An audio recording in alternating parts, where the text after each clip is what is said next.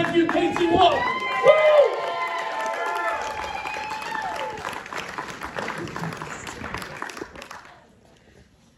It is so good to be with you tonight. I want you to do something with me for a second. I want you to imagine what a difference 10% can make in the world. Imagine with me what sort of difference 10% can make in the world. Let's think about it like this. Imagine if Patrick Mahomes completes 10% more of his passes this season than he did last season. I'll tell you what I think happens if we do that. I think we bring home another Super Bowl trophy. Imagine, who knows who Usain Bolt is? Raise your hand if you know who Usain Bolt is, right? Fastest man in the world, right? Back in 2009, he ran a 100-meter dash in 9.58 seconds. 9.58 seconds. Now, raise your hand if you know who Darvis Patton is. Anybody know Darvis Patton? Maybe. All right, Darvis Patton is an elite American sprinter. In that same race, he came in last place. If Darvis Patton runs 10% faster, guess what? He blows Usain Bolt away, and we're all talking about Darvis Patton being the fastest man in the world. Who knows who Scott Dixon is? Indy 500 pole sitter this last race, right? The guy who started last is a fellow by the name of Jack Harvey, started at the very back of the grid. If he's 10% faster, guess what? He's a full 15 miles an hour faster than the pole sitter. 10% can make all the difference, and it does all the time. And it's not just sports. Think about this. If 10% of the vote changes in just a few key states, in every presidential election since 2000, we've got a different president of the United States in every election in the 21st century, if just 10% of the vote changes in a few states. If the trajectory of the Apollo 11 rocket is off by 10%, frankly, if it's off by even 1/100th of 1%, we don't land on the moon. If the weather is 10% worse on June 6, 1944, then General Eisenhower probably does not give the go-ahead for the D-Day invasion, and who knows what happens. Maybe the Nazis win the war. 10% can make all the difference. Imagine if we had 10% more brain power. I know I'd be involved if I had 10% more brain power. Imagine if the world were 10% kinder. Think how different things could be. 10% can make all the difference. I want you to think about that as we watch this little video.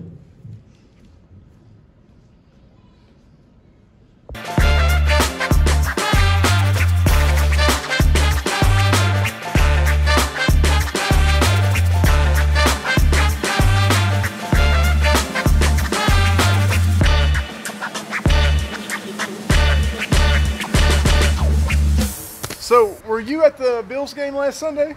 Man, I do not want to talk about that. Well, what do you want to talk about? I don't know. Let's talk about this Catalyst thing again. That's more fun. It's freezing out here, though. If we're going to talk about that, we should go inside. Yeah, it is cold. Let's go. Dude, come on, be respectful. Take that hat off. All right, you're right. We're in the sanctuary. Go on! All right, so now what is this Catalyst ministry thing again? Eric, you're the chair of financial stewardship. You don't know what Catalyst is? Catalyst is more than a budget. It's more than an emphasis. It's everything we do in mission and ministry to impact the world for Christ's sake. So it's our way of being Christ's people in this world. That's exactly right. All right, so there's this new part of the Catalyst ministry plan this year. It's this Imagine Fund. Yeah, that's right. And it's really because so many things are brand new in our world, for better or for worse. And so we built in this visioning process with Dave Odom, who's going to come in from Duke, which I know you like. I love Duke. Yeah, and he's going to help us think together and dream together and pray together about who it is God wants us to be and what it is God wants us to do in the future. So we've already got money in the budget for something we're going to come up together with. We're going to imagine what that is together, and then use dollars in the Imagine Fund to make those things become a reality. That's right. That's exactly why we did it. We didn't want to make plans and dream dreams, know what we want to do, know what God wants us to do, and not be able to fund it. And so we put the Imagine Fund in this year's Catalyst budget. All right, so let's talk about the other things the Catalyst Ministry Plan does. Well, I mean, there's the things that you would expect. Like, I love that when we give to Catalyst, we're giving to support the discipleship of children and meaningful worship and music ministries. I love that, you know, we heard some amazing stories last year from Disciple Now and Camp. I love how it supports the growth and the faith development of our children. And as a parent, I love that even more than I ever have. We've always been a church that's been interested in missions. What are we doing on missions? Well, Eric, I actually think that our children are our mission. No, I'm just kidding. So many of the nonprofits in Liberty, we know, were started by Second Baptist Church. And we really continue to lean into that ministry by continuing to fund and partner with them. And Spencer's actually been working on a way to make that more expansive and streamlined in those partnerships, benevolence, things like that. And then, of course, we've got our long-term ministries to South Dakota, which we're working on 25 years there. We're going to try to finish strong on that partnership that was originally a 20-year partnership. We're going to continue to be an encourager church for Jenny Jenkins in Haiti. We're going to continue to build these partnerships in Thailand. And those are things we plan to do. But of course, there are things, as we talked about before, that we don't do and know about, like the Ukraine. And we've actually got money in the Catalyst plan this time to help support refugee families and things that we might want to respond to over the next 2 years related to what's going on in the Ukraine. We've also got these really awesome pastoral residents. Tell me what Catalyst does for them. Well, it helps offer a supplement to their cell phones so that they can film videos like this, first of all. As a pastor, I hear a lot about issues related to the health of pastors and the health of churches. And we kind of think about this in some ways like people think about church planting, but we're pastor planting. We're helping them learn and grow and have a healthy experience, so hopefully they can bring that leadership, that healthy leadership, to another congregation and invest in that place. So our influence and our gifts continue to move out into the world as they move out into the world. And that is so awesome. We are doing so many different things here at Second Baptist Church through the Catalyst Ministry Plan. It's really one of the reasons I love giving to the church and to the ministry plan, because it's one of the only places where I know when I'm giving my money that it's impacting the growth and faith development of children, meaningful worship, mission and ministry all around Liberty and all around our world. There are so many things that the dollars that go to the church impact, and I'm so grateful for the generosity of our people. One more thing. Go long!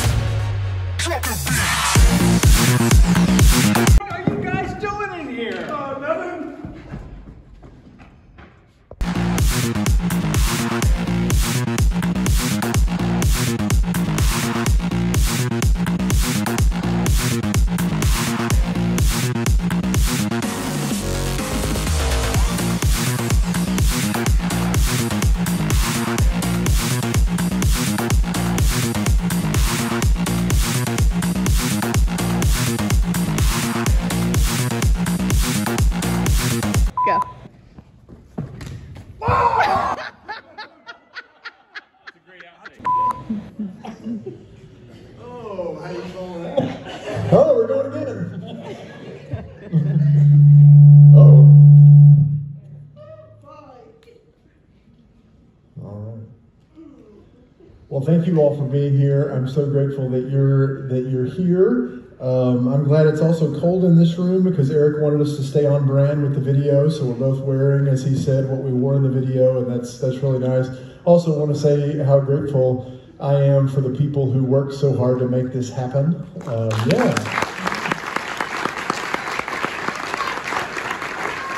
Tracy's on, who was just handling her husband, and A very Jackie. important note that says this: if you have not entered the raffle, we're going to have somebody bring in a few more raffle tickets.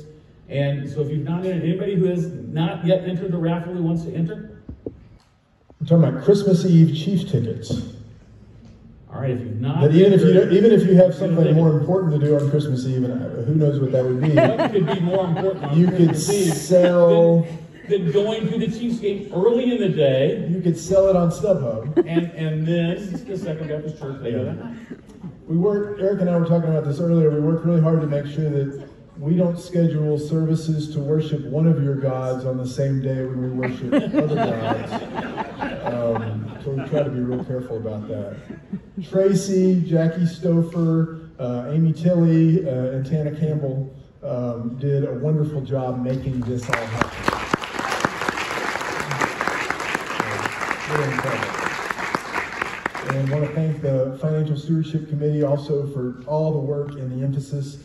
And you guys have done a fantastic job. Eric, as you saw, is the chair of that committee, so you get credit. Thank you. Even though I know the team. Yeah. You're going to get more credit. I will. I'm going to give credit where credit is due when I get back up and talk. Good. Not now. Not now. Now I'm doing it now. I'm supposed to do it right I now. refuse to do it now. You're not supposed to do it. I'm going to do it later. You could Okay. do it, but I'm going to make you do it. All right. You do what you want. Okay.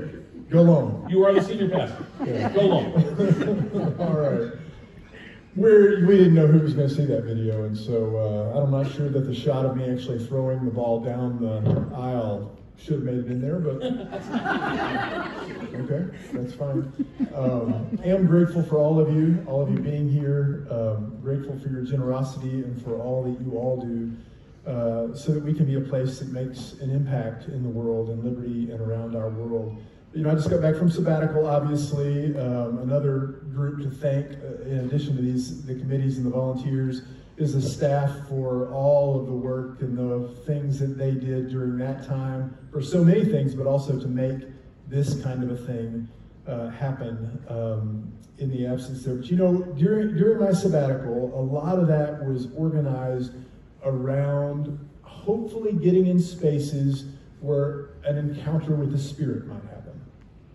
And that was partly done by looking back on places and moments in my life and saying, these are the kinds of spaces and activities and moments where it seems like I often will have surprising encounters with the Spirit.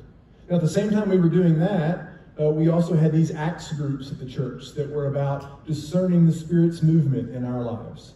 We had the Christian Spirituality Retreat that was about discerning the Spirit in our lives. We had this whole Acts sermon series that was about discerning how the early church encountered and engaged and listened to and responded to the Spirit, and how we might do that in our day and age. All of that was done with purpose. Not only looking toward some of the things we're going to do over the next 2 years in mission and ministry, but with the purpose of thinking about who we want to be as a congregation. I really don't want us to be a staff-led congregation. I don't want us to be a council-led congregation. I don't want us to be a committee-led congregation. I want us to be a Spirit-led congregation. And so all of this study and all these emphases in worship and what we're doing even here as we've built this plan where we're going to move into a discernment process next year is not just about trying to, as a community, figure out what it is we need to be doing. It's rooted in our understanding that the Spirit works in special ways with us in community, and we can discern the Spirit's voice as we listen to one another in community. And so we're trying to make sure that we're planning in such a way and that we're prepping in such a way that we are all listening to and prepared to listen to the Spirit and to one another. I want every single one of us to have a vibrant and growing relationship with Jesus. There are incredible struggles holding on to faith in our world right now. And there are good reasons for that. But if you have a vibrant and growing relationship with Jesus, it's not that you won't have challenges to your faith. Challenges come in any relationship. In any healthy relationship, in any long-term marriage, for instance, you're going to have challenging seasons and challenging moments. You're going to come to know your spouse and yourself in new ways. And when that happens, what that means is you stayed with it long enough for that to happen. For you to change and her to change and for the relationship to change and even deepen. And that's what happens in our relationship with Christ as well. If we stick with it, as God always sticks with us, we're going to understand God differently.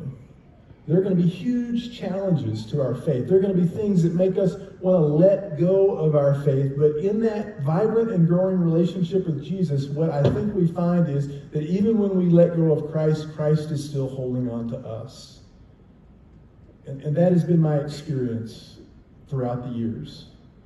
There have been doubts, there have been challenges, there have been struggles, and we have certainly faced those over the last few years, especially in our world and in our church.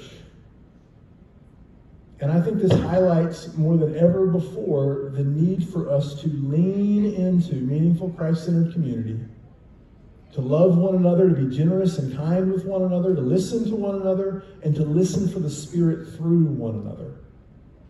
And so I want you to understand that when we're asking you to make a commitment right now, I know that, and Eric's going to talk about the Financial Stewardship Committee challenging us to increase our giving by 10%. And our family is going to do that. I hope your family will as well. But what's even more important for us as a community of faith and as individuals and followers of Christ is that our commitment to Jesus multiplies. And when we look back to the early church, we see some basic things done together in community that created change all over the world. And they're very simple. The community came together and worshiped together on a regular basis. The community came together and studied the scriptures together so that they could grow in their relationship with Christ on a regular basis. The committee served together in the world the community served together in the world on a regular basis. They were committed to serving Christ in that way, and they gave of everything that they had. They had all things in common. They were generous. So, what we want you to hear again and again in these moments, because I think when we're sitting in these places, what we often hear is we're thinking about what people are saying they want from us.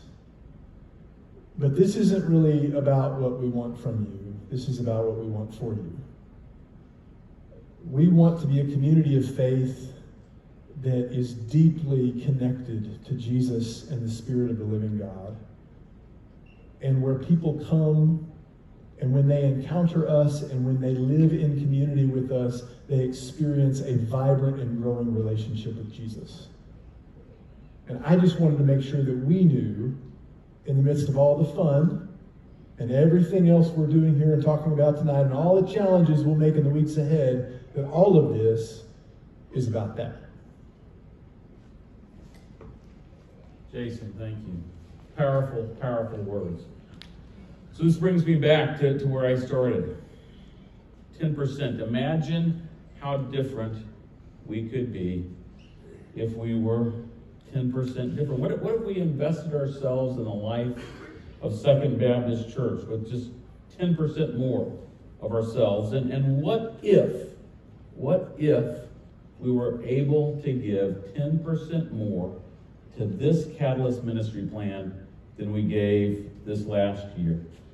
That's what I want you to consider tonight. I want you to consider whether you might be able to give 10% more to the Catalyst ministry plan. It's going to support all of the things that you saw in that video. You've heard about some of them last week, and you're going to hear more this week and next week. And really, it's the things that we hear every single Sunday at Second Baptist Church. Our ministry in our church, in Liberty, in the Kansas City metro, and throughout the world. Now, maybe for some of you, increasing your gift by 10% isn't possible. Maybe you've never given to Second Baptist Church. Or maybe you've never made a Catalyst commitment. Maybe you give, but you've never filled out that commitment card. That's okay. Maybe we know times are tough. We understand that inflation's high. Things are difficult for a lot of folks. And so if you can't do 10%, we understand that. We would just ask you to do what you can. On the other hand, some of you might be in a position where you can do more than 10%. Maybe you're working to grow in your discipleship in terms of financial stewardship, and maybe you're financially secure and you could do 12 or 15 or maybe even 20%. If you're in a position to do that, we would certainly be very, very grateful for your generosity. But here's the point. Whatever commitment you make, you can know it's going to the ministries of Second Baptist Church here and throughout the entire world. And here's what we ask you to do, though. We want you to actually make that commitment on a commitment card. And why is that important? It's because we want to be good stewards of the money that we're given. We're not a for-profit institution, right? We don't want to make a profit. At the same time, we want to make sure that we can fund the things that we've put forth in our expenditure plan. And so having commitments helps us do that. And so we ask you to do that in a way that you know, again, is going to help in Liberty, in the Kansas City Metro, and all across the United States. Now, one of the ways we do that at Second Baptist Church is most of us still fill out a hard copy card, and you're going to get one of those tonight. And we ask, if you're in worship with us on October 30th, not this Sunday, but the Sunday after that, that you bring that card and return it at the time of the service. But if you're not there, that's okay too. You can mail it. You can bring it by the church office. You can fill it out electronically if you want on the hub. And if you want, you can call the church office, speak privately to Connie McNeil, and let her know what your commitment would be. However you give, we just ask that you let us know your commitment. Second Baptist needs your gifts. Liberty needs your gifts. Kansas City needs your gifts. The world needs your gifts. And we know this. God wants us to give. Jesus reminded us that where our treasure is, that's where our heart is. You can put your heart with God's heart by giving generously to Second Baptist Church. We ask that you please do that. Please give generously, and you'll reap the benefits that God gives, because we know God loves a cheerful giver. So, before we go, I need again to thank some people. First off, I want to thank the folks here at Woodneath Library, our friends Sarah Peterson Davis in the back. This is a wonderful, wonderful space, is it not? Wow, what an asset to the Liberty area. I got to again thank the Tailgate to Elevate team, Tana, Jackie, Amy, Tracy. All of this is because of what they did. I also want to thank let's give them one.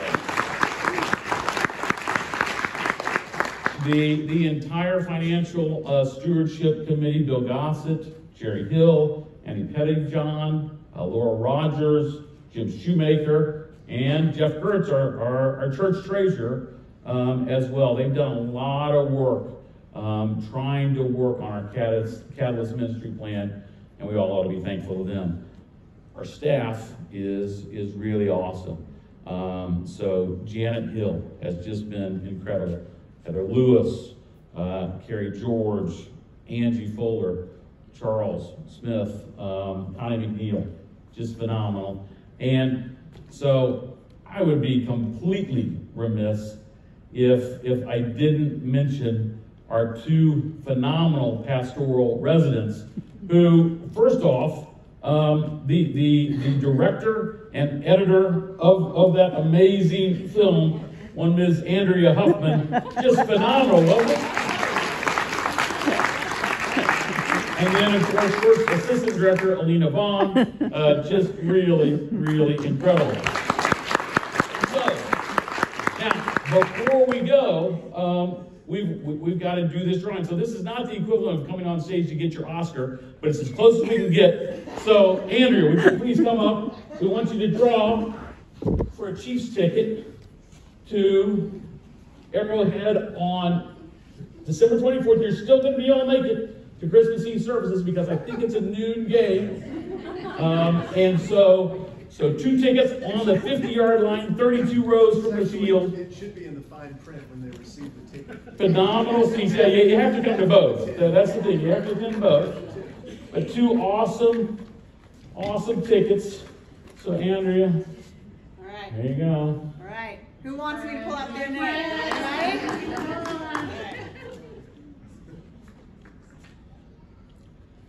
Don Long. Yes! Congratulations. You are the winner of these 2 awesome tickets. Thank you so much for being here. There is more food. There's more fun. So go out, have more. You're going to be great. Thank you. Thank you. Go to the game, but you're singing in choir, Don.